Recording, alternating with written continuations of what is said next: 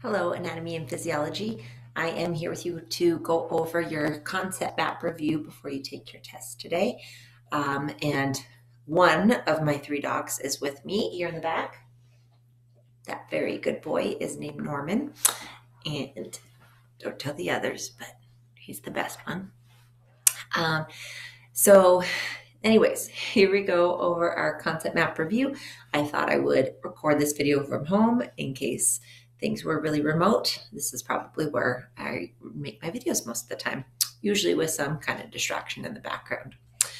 So as you are going over this video with me, you should have your notebook notes out and be filling this in just like we would in class.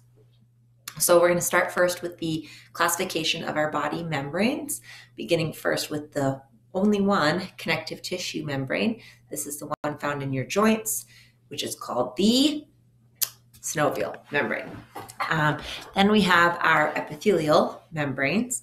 Number 2 is referring to the one that is your dry skin, which you should know as your cutaneous membrane.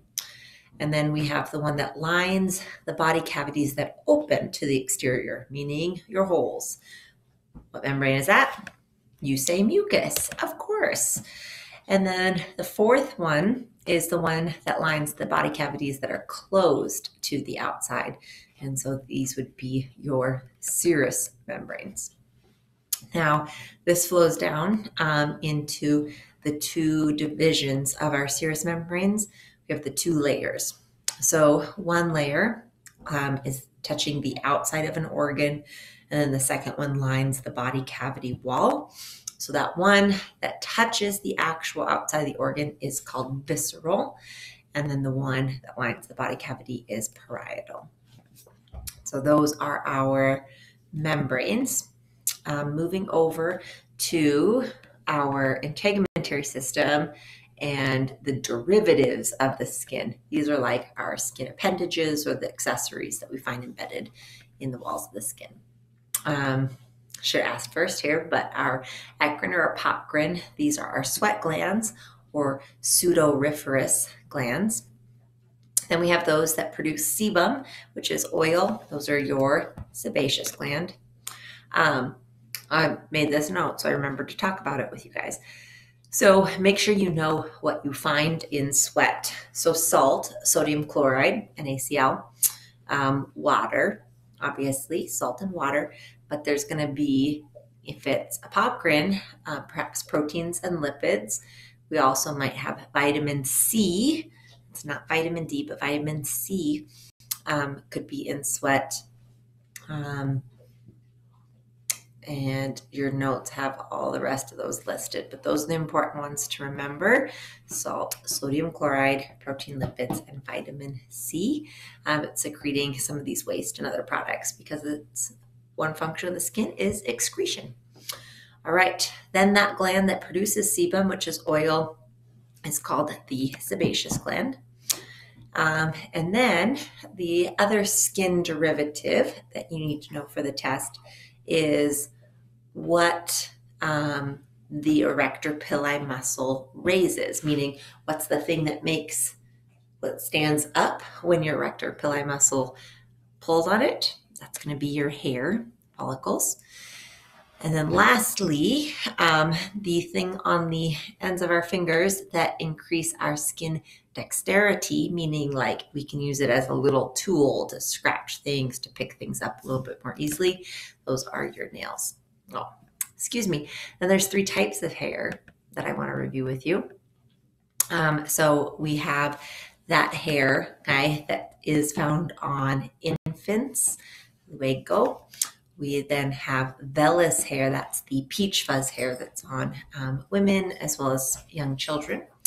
And then lastly, terminal hair is your coarser hair that we think of like on the heads of the top of your head, your eyebrows, in your armpits. Just need to show you what's happening in the background here.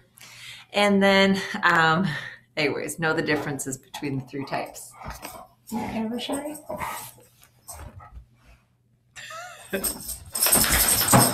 Anyways, then lastly, our nails, as I mentioned there. All right, everybody should bring your dog to school day. One last thing to note here is that both your hair and your nails come from your epidermis. And so not the dermis, but the epidermis. All right, then moving on to the bottom half of the page here, when we talk about the skin and the layers of the skin, it's broken up into the dermis and the epidermis. The dermis has two regions within it. One is the part that makes up the dermal papilla, and that's the papillary region. That's the top layer. It's much thinner, and it has those raised ridges that are responsible for fingerprints. And then we have the larger area that's full of blood vessels, dense fibrous or regular connective tissue, and that's reticular.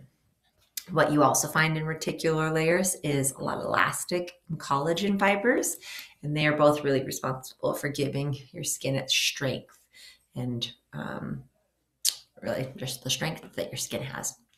Then we have the epidermis, and it, on this diagram, we're going to go from the deepest to most superficial. On the test, be careful and notice what it's asking you for. If it's asking you from the top to bottom, bottom to top, and if we're asking about thin skin or if we're asking about thick skin.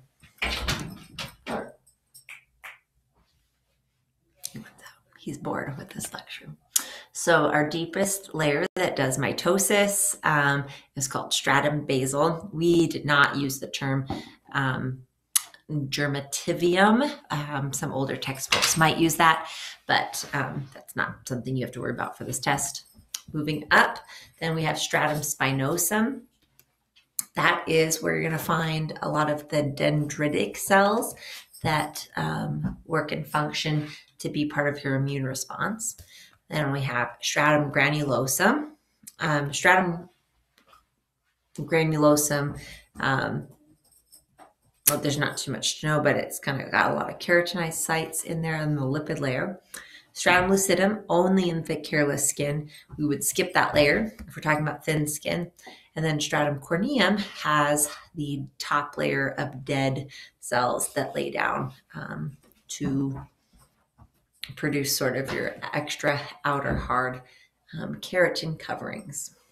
All right, keratin is those dead cells that you have on the outside. The most abundant cells in all of the epidermis, though, is definitely going to be keratinocytes, giving your skin its tough characteristics.